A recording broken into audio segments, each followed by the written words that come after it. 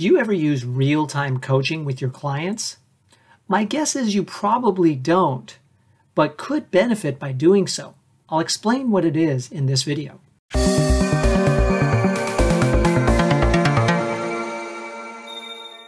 First, what is real-time coaching? It is when you share with your client what you are experiencing of them in that moment. And you're sharing it with them because you think that this could be good for them to know how you're experiencing them in case they might be coming across the same way with other people in other conversations, other situations. How can this be helpful? Let me give an example on how this might be experienced in a coaching session. Let's say that your client tends to ramble.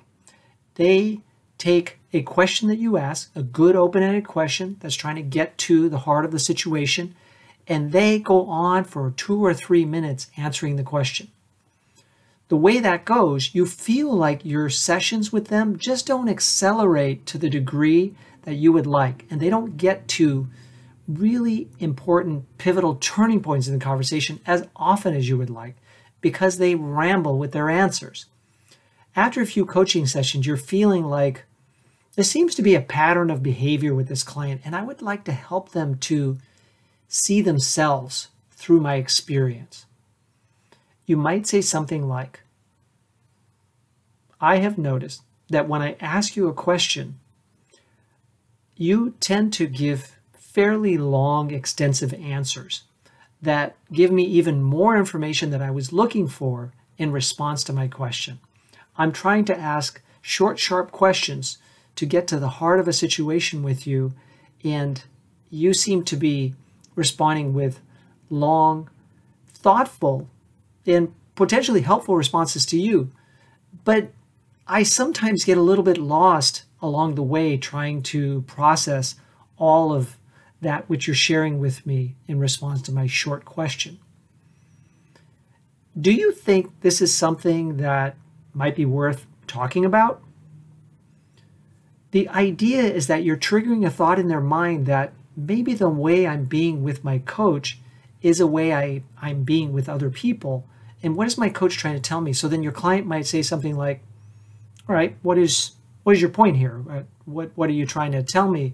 And you might say, well, I'm simply sharing of my experience with you, and I'm wondering if maybe sometimes you receive feedback from others that they were looking for just a short answer from you and they received a long one, or that they have a lack of clarity as to whether you actually answered the question. Maybe you answered it in a different way than they expected, and therefore they need to ask it again.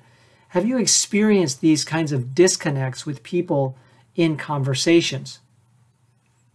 Well, that does happen sometimes where people ask me the question again because they feel like maybe I didn't answer it the right way, or they might then ask me another question that seems similar to what they had just asked me, but then I feel like I guess I should answer it again. Well, I'm now back in the coach's role.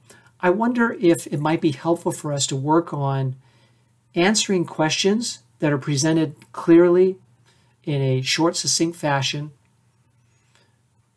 so that you can then have that as another tool, another conversational and communication tool to use when talking with other people. Could that be helpful? And your client will probably say yes. So then you might go into some sort of exercise that would help them to start to give more succinct answers to your questions. This is one example of coaching in real time. You may also do other types of real-time coaching, such as when your clients tend to not answer the question. That's a whole different matter, right? Not a long-winded answer, but just not answering the question at all.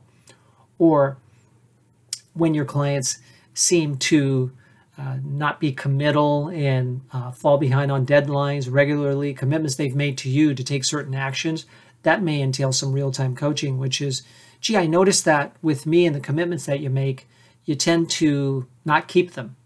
Is this just with me, or is this happening with other people too? This is real-time coaching along with kind of over the engagement type coaching, right? It's a little bit of a blended approach, but it's confronting them in the moment about something you're experiencing and reflecting back to them this scenario, and are other people experiencing that? So I hope you'll consider this, because you've probably thought of it before and either didn't know what it was called or avoided it because you weren't sure how to go about it. And there may have been some apprehension on your part. I encourage you to try it. I think that this can really accelerate your coaching progress with a client and help them beyond what you're working on over the arc of the engagement. If you'd like to learn more from me, consider attending an upcoming training with me. My next in-person seminar is in November. That'll be 3.5 days with me, presenting to you educational materials through our training and certification program at the Center for Executive Coaching. You'll also get lots of coaching practice, you'll get coached, and you'll just find it to be a terrific learning experience. Of course, we also have other levels of enrollment, distance learning and virtual seminar, which is presented by our founder, Andrew Neitlich, and that's an excellent experience as well. And the distance learning program opens up the whole world of the CEC. We have 5 different instructors presenting sessions every single week, most weeks of the year.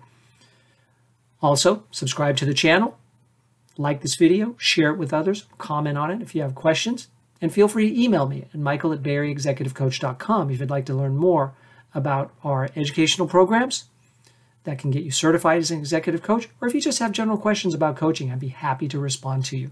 Thank you very much.